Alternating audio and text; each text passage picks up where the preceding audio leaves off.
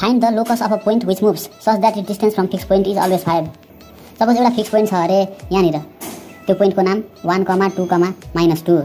अब त्यो पोइन्टदेखि एउटा अर्को पोइन्टसम्म यहाँसम्म जाँदाखेरि is distance from the fix point is always 5 unit छ अरे यहाँदेखि यहाँसम्मको डिस्टेन्स। भन्न खोजेको यो जतै गए पनि यता गए पनि यता गए पनि यता गए पनि जतै गए पनि 5 युनिट मात्रै जान्छ अरे। यो भनेको जता गए पनि 5 युनिट हुन्छ, यता पनि 5 युनिट यता पनि 5 युनिट। यो भनेको रेडियस 5 युनिट यो भन्न खोजेको। अब सपोज यो पोइन्टलाई मानौँ पोइन्ट ए, यसलाई मानौँ पोइन्ट बी। यसको भ्यालु छ 1, 2, -2। यसको थाहा छैन, मानौँ एक्स वाई जेड लेट गरेको। Late point be equals to x Y Z. त्यसपछि fixed point A equals to यो 1, 2, -2। त्यसपछि नाउ फाइन्ड द लोकस भनेको छ। लोकस भन्न खोजेको यसको कर्व भन्न खोजेको। कर्व कि त यसको पोजिसन कि त यसको इक्वेसन। लोकस भनेको यो मध्ये जे भने पनि हुन्छ। अब एउटा फर्मुला युज गरौँ, distance formula. Using distance formula यो लाउँदा के हुन्छ, एबीको डिस्टेन्स 5 युनिट्स हुन्छ। किन भन्दाखेरि एदेखि बीसम्म गएको that is distance from fix point is always 5। Distance from fix point दिएको छ 5 भनेर। अब अर एबी भनेको कति हो, under root x2 - x1 whole square plus y2 - y1 whole square plus z2 - z1 whole square equals to 5। यस्तो हुने भयो।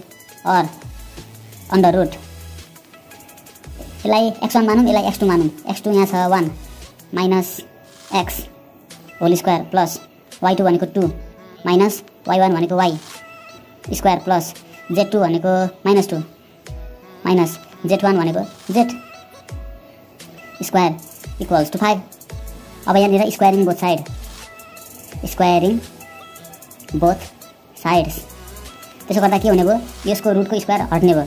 1 minus x square plus 2 minus y square plus यसको 2 प्लस z लेख्दा पनि हुन्छ सिधै 2 प्लस z स्क्वायर। किनभने यहाँ पनि माइनस छ, यहाँ पनि माइनस छ। दुईटैको माइनसलाई एउटा कमन -1 कमन लिएर 2 प्लस z को स्क्वायर यो लेख्न मिल्छ। यो भनेको -1 को स्क्वायर र 2 प्लस z को स्क्वायर। -1 को स्क्वायर त 1 नै भयो इक्वल्स टु 5 स्क्वायर 25। और यहाँ लेखौँ। अब यो सबैलाई फ्याक्टराइज गरौँ होल स्क्वायर लगाएर। यो भनेको a square minus 2ab plus b square plus a square minus 2ab plus b square. यहाँ पनि a square plus 2ab plus b square equals 25। और अब x square y square z square यसलाई एक ठाउँ राखौँ। x square plus y square plus z square. अब यसलाई र यसलाई minus 2x minus 4y plus 4z। अब त्यसपछि अरू बाँकी रहेको term यस्तोलाई 1 plus 4 plus 4 equals to 25। यसलाई हामीले एरेन्ज गरेको मात्रै हो। और यहाँ हुने भयो x square plus y square plus z square minus 2x minus 4y plus 4z। यहाँबाट कति आउने भयो 4 प्लस 4 8 8 प्लस 1 9।